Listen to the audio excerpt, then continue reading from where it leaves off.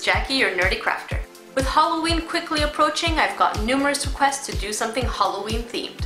And what better represents Halloween than candy? And since I can't cram in all types of candies in one tutorial, this week you guys are getting 3 different kinds of gummies in one tutorial. Firstly is this adorable sour cherry, next is a gummy wedge, and finally a sour Coke bottle. If you guys want more candy tutorials, hold on to your horses. This week is also a collaboration with my friend from Non-Chance Creations. So make sure you go over there and check out her tutorial as well. Here's what you'll need for this project. Green and red for the cherry, dark brown and yellow for the cola, and you're going to mix all these colors with some translucent white. And the ratio is going to look something like this. So every time you have a piece of translucent that is about this big, you're going to take a piece of color that's about that big. A cutter, circle cutters or straws. If you don't have a circle cutter, make sure you watch my tutorial right here on how to make your own circle cutter. Translucent liquid Sculpey, some fine sand, rubbing alcohol and a Q-tip to clean up your piece, and finally some glaze. For the cherry, it's fairly simple. Take your red that's mixed with translucent and your green mixed with translucent, and let's work on it.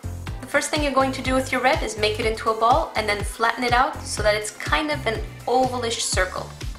Once you have your cherry, take your translucent green mix, make a long stem out of it so that it has a smaller tip in the front and a chubbier tip at the end. Now place your stem on top of the cherry, smooth it in back and forth. Don't worry if the colors blend in a little because usually gummies have blended colors. Once you have this piece, start flattening the top and making a leaf shape out of it.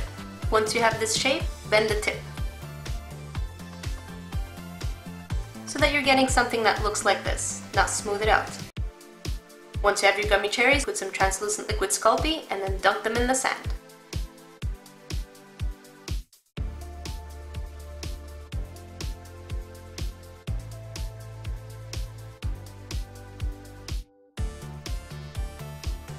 Now put it aside.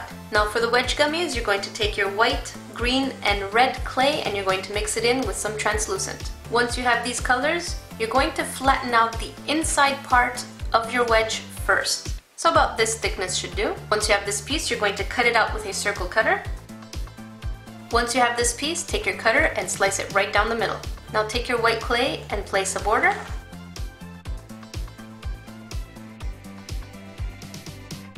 Now take your green and do the exact same thing, but on the outside and a little thicker.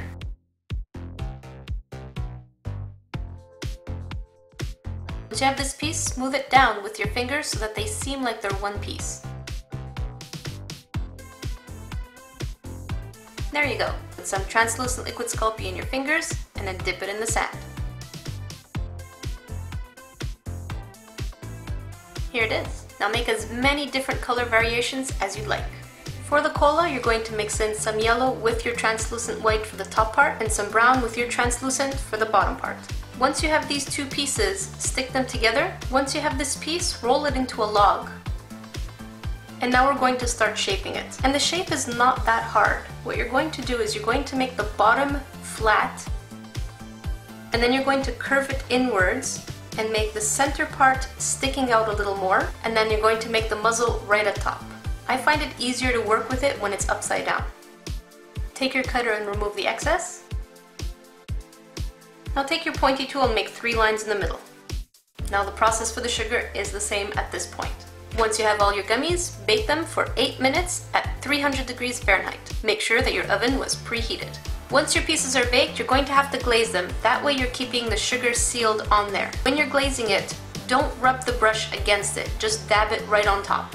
Once you glaze everything, let it completely dry before using it. All done! I love trick-or-treating, and sometimes I can get away with it because I'm short. And by far my favorite treats are chocolate bars. And my least favorite were those taffy, granny type candies that you chew forever and it would just never end, and they were just disgusting. What's your favorite and most hated type of candy? Let me know in the comment section below.